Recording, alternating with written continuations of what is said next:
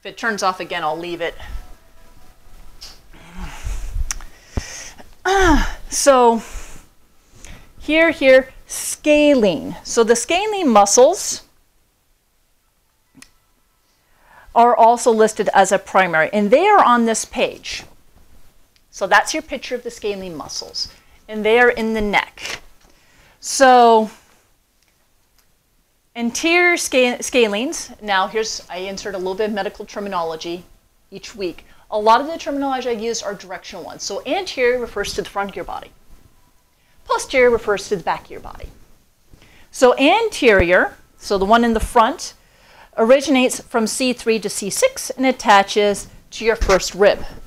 Now, where is your first rib?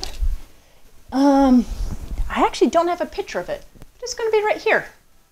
There's a nice massage technique I use where I can actually grab it and move it to help open up the scalenes. But it's, you know, that when you start doing this stuff, it's going to be in there, okay? Posterior, so one towards the back, originates from C5 to C7. It inserts into the second rib. First rib and second rib are going to be up there.